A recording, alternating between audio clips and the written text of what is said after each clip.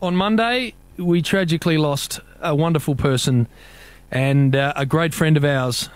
Lots has been said about Danny Frawley and the impact he had on footy and on Victoria and Australia and people and his family, and all of the above is 100% warranted because he was a beauty, Spud. But what we thought we'd do is get back together a group of people that worked with him for 10 years and revisit Gary Lyon, who's been good enough to come over from SEN, and we've put the team back together, if you like. And Gaz, for the next couple of hours, I think it's really important that we remember what an extraordinary broadcaster Danny Frawley was, on top of everything else he was great at. It is, Jim, and it's great to be here, and I can't wait for Damo and Bristol to get in. You and I, we all struggle with this, obviously, in our own different ways, and I was battling big time on Tuesday, and you rang, and I was in the car driving, and we spoke for 30 minutes and laughed and reminisced, and I got off the phone feeling better, so I think that's what we needed to do, and help everyone else who's struggling along as well, and the best way to do that is remember the great times with the great man, and a lot of that happened here. It did. So I hope you can spend the next couple of hours with us appreciating what a genius Danny Frawley was behind the microphone. I can't do everything. I can't produce the show, add a bit of humour to the show, and actually a few insights into footy. Saw a strange man wandering around the back of the media centre here in a St Kilda outfit, Spud. Oh, no. Had all the St Kilda gear on. Oh, have a look at Spud. What he thinks he is. Oh, no. Look at him. Spud's tied in the full St Kilda. Got the Saints polo on. He's been to the merchandise shop. Strutting around like a peacock. Yes. But the Wolf Pack, what are they saying? Oh, well, they reckon Brian and I are ego stroking between the two, so that won't happen anymore, BT. What have you asked for my jumper, Brian, when I played on you? Because you were too busy on your knees crying, Spud. I played on you in your first game, Spud, and I brought you to tears. You kicked 7? Yeah, but what happened the next time, Brian? I can't remember. Brownlow votes. Who got the 3? Looking at us now. How you going? Yep, we're in here, you're out there. Because we're number 1. The Saturday Rub pays tribute to our mate, Danny Frawley. Gaz, time to get these two involved. Over the course of that amazing decade of broadcasting, we had some wonderful people roll through the Saturday Rub, including the great Brian Taylor and the equally great Damien Barrett. Welcome to you two. Morning, gents, afternoon, whatever it is. Yeah, BT, Jim, Gaz. Look, we just said, Gaz and I off the top, that the thing that happened Monday is impossible to fathom. But we just could not allow enough time to pass, Gaz, before we thought we'd just shine a light on what an incredibly talented and entertaining broadcaster this bloke was. Yep, and we're not going any further. I refuse to do this until we've put 50 in for the Quaddie. Actually, yes. Get it out. The Quaddie that I watched for years. You guys never win one and Quaddie. You never put your money in, so get your 50 out. Never won. Warrior, you're putting it on. Well, you know, I put it on. The problem we always had with that Quaddie was we would actually get a result, but because they were all free bets, we then had to reinvest, and it never came back. No. And Spud always had the wrong tips. Exactly. He had the wrong tips until the race was run. Yeah. And then why didn't you put that in? I had that. And he said, no, you didn't, Spud. And this is how it used to go.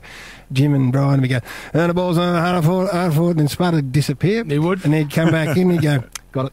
Yeah, that's it. One of mine. That's it. And the footy would just roll on. The only one I can ever remember him getting was the one on that famous Toyota bus tour. Yes. And he got that one. He hounded us for 7 days in a row to, I think it was $100 each we had to put in. Jeez. And he'd lost several $1,000s over the days leading up. And finally he nailed one with, I think it was a 50-1 chance to get up in the last.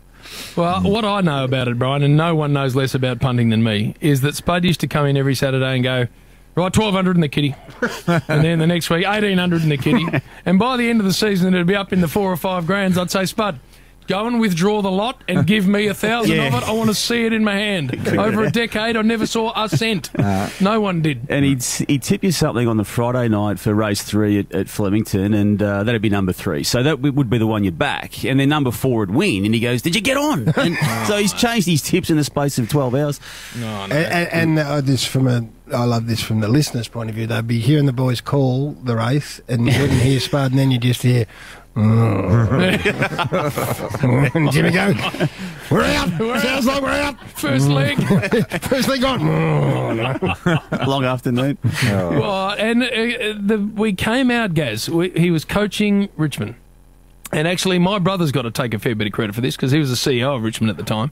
And he said to me, you should get this bloke to do special comments for you. He'd be brilliant. And I went, Spud, because at that stage he was coaching Richmond and it wasn't going particularly well.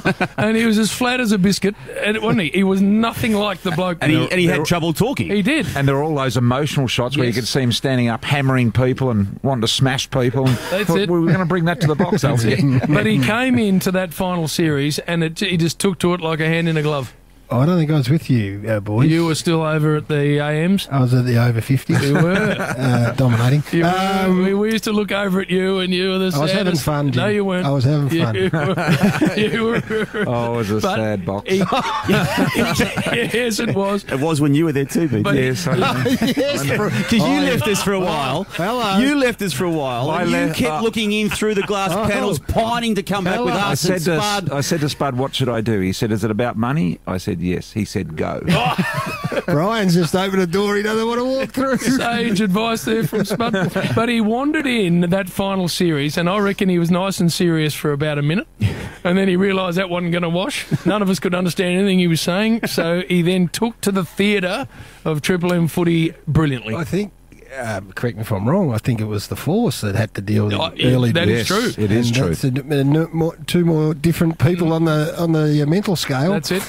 In terms of intelligence, I've never seen. So I think he had him bluff, Force. Well, no, as he did all of us. But at one stage, Spud, describing a bit of play, I'll never ever forget it, said that, let's say it was Vandenberg. He said, Vandenberg had him stymied. And Force, as only he could, spent the next 20 minutes breaking that down. Now, Dan, let's go back to the word you just used. I'm not aware of it. And then Spud just completely lost it because he realised he'd said it incorrectly and he started sweating. And from that moment on, with the old Foss, he learnt that he had to say everything absolutely perfect, otherwise you're going to get hammered for the next hour by Sam. That'd muck around with his head too because he knew he couldn't talk. Yeah, that's right. And he said to me one day, we were leaving the box, and he said, I can't, Sam, I can't do it. I said, what do you mean, Spud? He said, I can't. He's just got in my head. I can't. And I said, Spud, the one thing you got to understand about the Force, and we all know and love him, but Gaz, you and I have done a lot of work with him.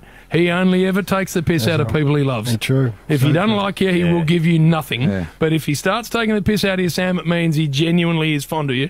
And he took an enormous amount of piss out of Spud.